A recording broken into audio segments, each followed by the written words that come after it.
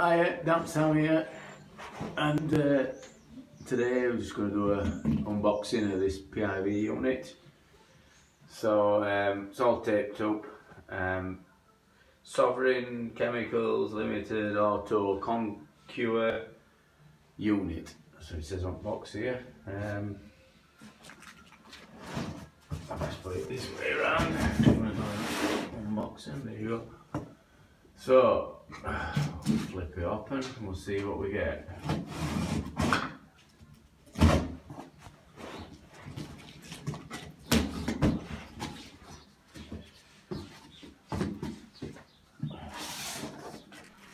Top of the box, you've got these lats.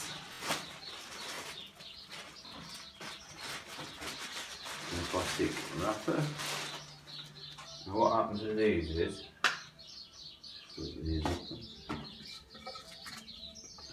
these lats is what the unit sits on.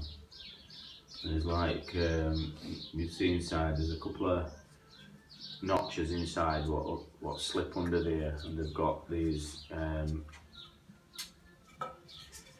pads to stop any noise. Stop it rattling on here, like diffuser pads, damper pads, that's what I'm looking for, that like a damper pad. So it only sits on here. I mean, they're really quiet anyway, and this just reduces any impact sound. I'll put them there. Next that comes out is your instruction books and a template. So we put like two different types of booklets in. So you've got one that explains the unit, and then you've got one that tells you how to fit it. It tells you all specifications and everything. Radon dispersion, it's good for dispersing radon gas. So that's them two. This is operating manual and instructions for fitter. But also at back, this is what we fill in, and it's for a guarantee warranty. So that gets sent off to Sovereign, and we get a 5-year guarantee. This is the template that I ran about in that last video. So you can either do it two ways. So you can either screw that to the wall and fit it that way and draw a circle. Screw these holes in. What I like to do, I put a screwdriver through, which I've done up there. Take this out, this hole. Put that over the screwdriver, put the ceiling, and then just draw around it with a pencil. Take it down, and then cut it out with a pad saw or jigsaw or something like that. Long hair. You've got long hair in here, a black long hair. Courtesy fitter. Little bag that's got inside some tape. When you put your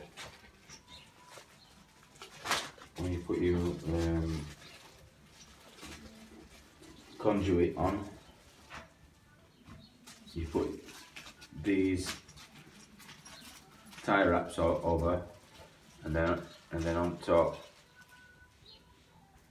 you put this this insulating tape. Wrap that round it, stop any air getting through. Seal it up. Put them to one side there. you've got some plugs for fitting diffuser, but we don't. I never use them. I just use self-tapping screws. You've even got screws in here. You've got screws that will screw them battens down onto joists up in the loft, and you've got some smaller screws for screwing diffuser. They're not self-tappers. You can use them if you want, but we buy our own self-tappers. Now these white bits, I'll just show you. I'll put them on here for now, because I'll show you how to take this other bit out. But you've got your fuses for electrician.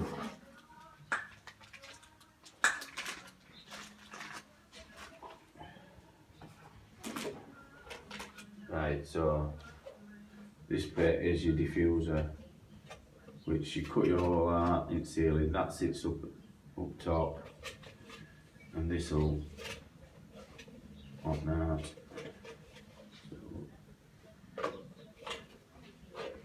Screws. This one unscrews out of it. That's it. Wait on way. So that unscrews, and you can see it opens up, so you can have it open or you can shut it a bit more, but it has got 3 settings on it, so but that just allows you to have it open if you want. Now these are blanking plates, and they fit just into the top of there, like that. And what these blanking plates are for, in case you've got, if you've got a fire, a smoke alarm here, so you fit them 3 blanking plates so air flows that way, or if it's near a wall or something like that, so you can fit these blanking plates. We're not having any problems in here, so we'll not use them. Let's stick that down here.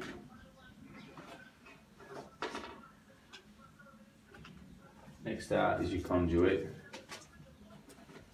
This conduit goes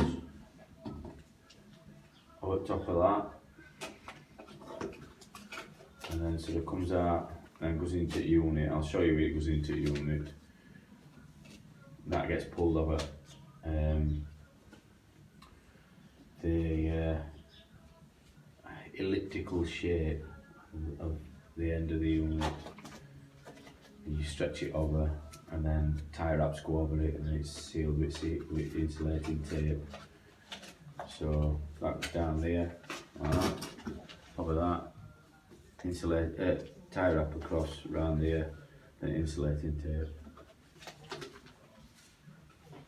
Put that on one side.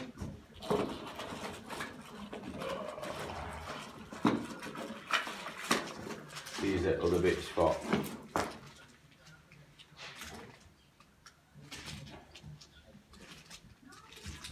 that's a heated enable, so that's for heat exchanger. So you leave that on.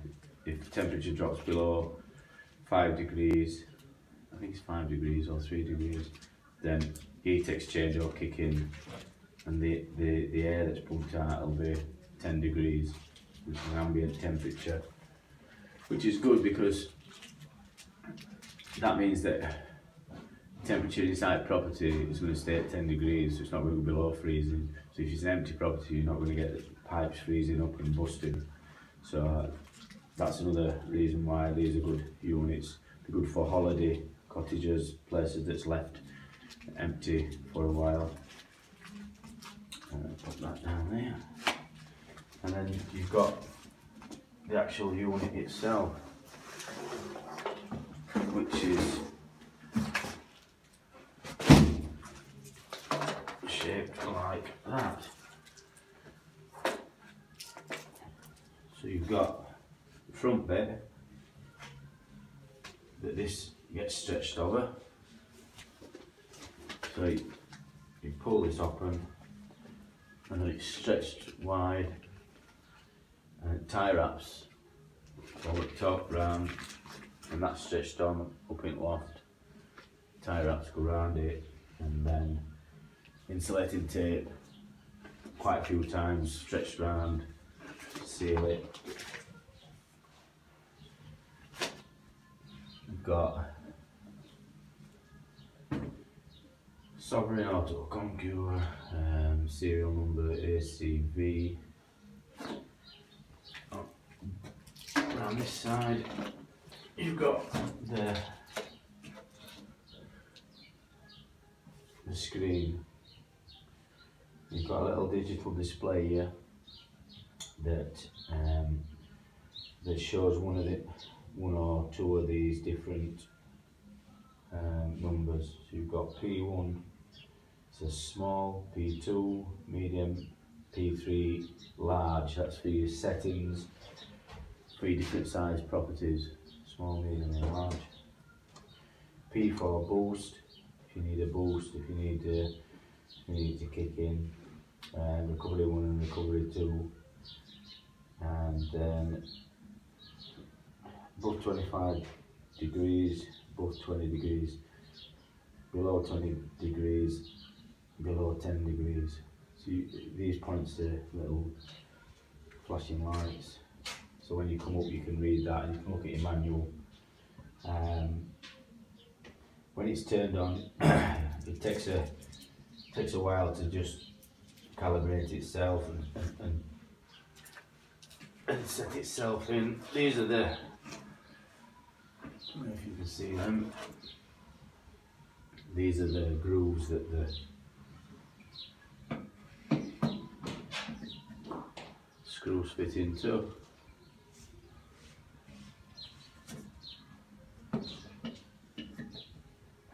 And you can, which way I think it's that way, the both of them go in there, and then that goes across the joist, so it's joist facing that way, and then we screw them into joist, and then just tighten these up. Just tighten these up just to keep it in place. This white thing on top, full of long hairs. This white thing on top is the filter, and this can be changed. We said to change it every 5 years. It's got like a Velcro strip on here. Once Velcro strip, it just rips off. You can get a replacement one, and that can go on in case it gets mucky. Clean air comes in here. It's filtered, stops any impurities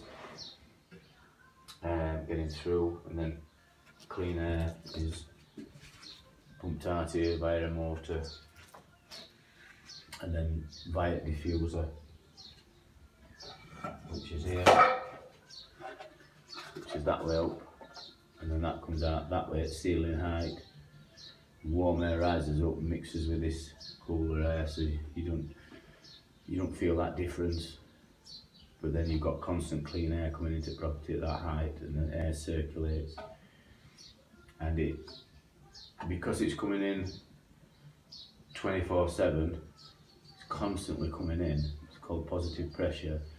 The air circulates around the walls, so it warms up these surfaces too, and that air will push all the way down, so you don't get dead pockets of air, which is in this corner, or these corners at the tops of the walls. I think I've more or less covered everything. One last thing is, before you fit it, underneath there's a little sticker. Why they put it underneath, I don't know. Why they don't just put it on front, where it can be seen. You need this for filling your application form for your guarantee. So what we normally do is take a photo of that and then fill it in later. But if you forget, it's a right ball ache because you fitted it and it's like that. So then you end up having to unscrew everything and take it all out, word to sovereign, put it here instead of putting it on bottom. I don't know why it's on bottom, but just remember to take that photo and fill it in on your application form. So I think that's everything. So this is a PIV unit and it's going to get fitted, and this house will be black mold free. That's Damp Sam signing off. If you want to see more videos, please subscribe and get some free damp books, e-books on our website, alldrydampproofing.com, and send us your questions. Alright, bye bye.